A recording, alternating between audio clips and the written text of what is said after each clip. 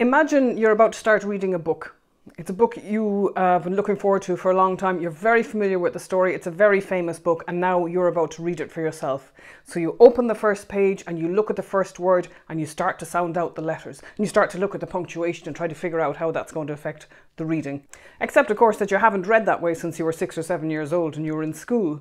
You've done so much reading over the years that by now you open a page, you look at the words on it, and your brain just unscrambles the meaning, and you don't even have to consciously think about it. You can just absorb yourself in the story and appreciate the expression and the emotion and everything that's going on in it. When it comes to reading music, though, we have a difficulty because we've got this contradiction. We're mature enough to understand a piece of music when we hear it and appreciate it and enjoy the emotion, the expression that's in it.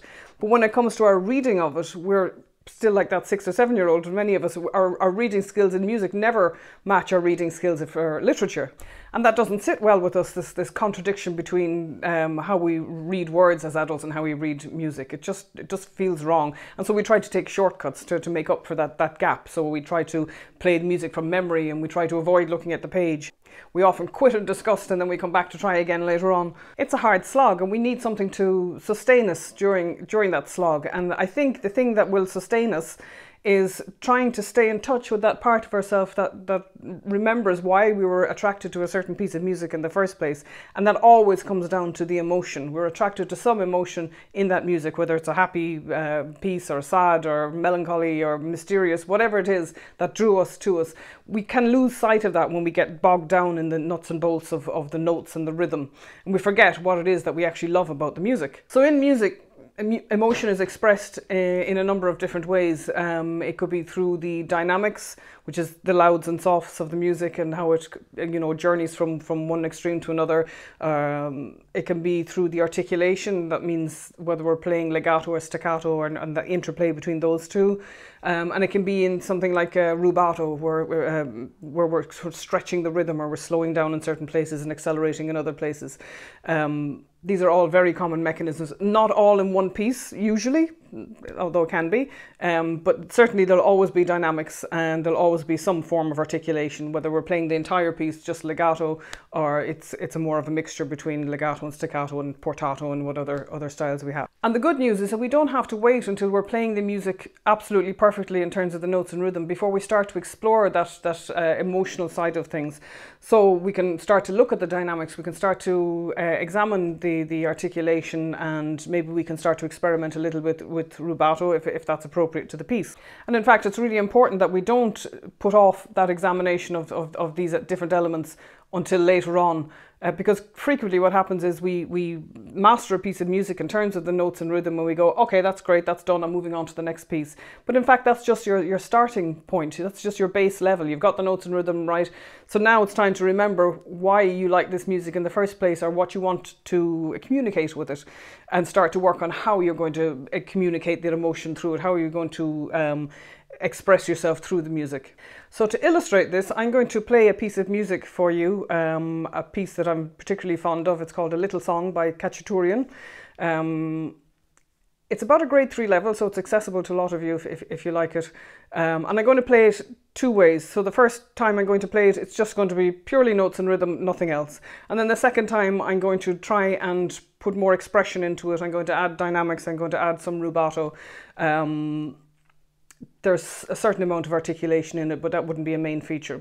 So have a listen to the two different playings, see if you can get my point, and see if you can notice the difference between the two playings in terms of how it touches you emotionally. I hope you'll be inspired to revisit maybe some pieces that you've worked on in the past and have maybe moved on from before, exploring the levels of expressiveness that are actually inherent in any piece of music that we maybe forget about, and we're so eager to get to the next piece of music.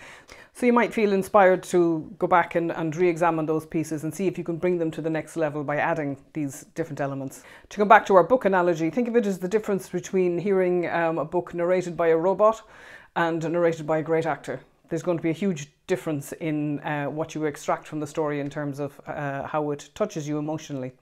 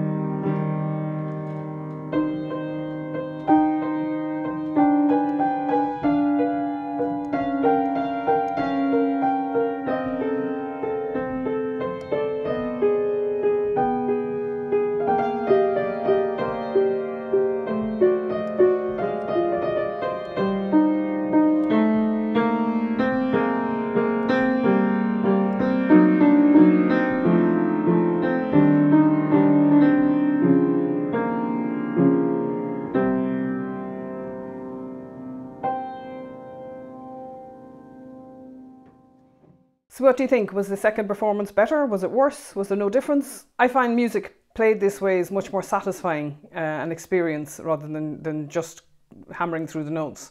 To really take your time and explore it a little bit and see what kind of story it suggests. And that story becomes apparent when you start to add things like dynamics and articulation, as we said in rubato. The music starts to suggest things to you. Could be imagery, it could be emotion, it could be, you know, a conversation between two people, anything like that. Things will start to come into your mind as you play with more expressiveness, that then helps you in turn to reinterpret the music and express it differently. And there's a certain amount of exploration and experimentation that goes into finishing any piece of music when you're bringing it to this next level. So I'd love to hear how you get on, so have a go, let me know in the comments. It's free to like and subscribe, and this is the video you should watch next. I'll see you next time. Happy practicing.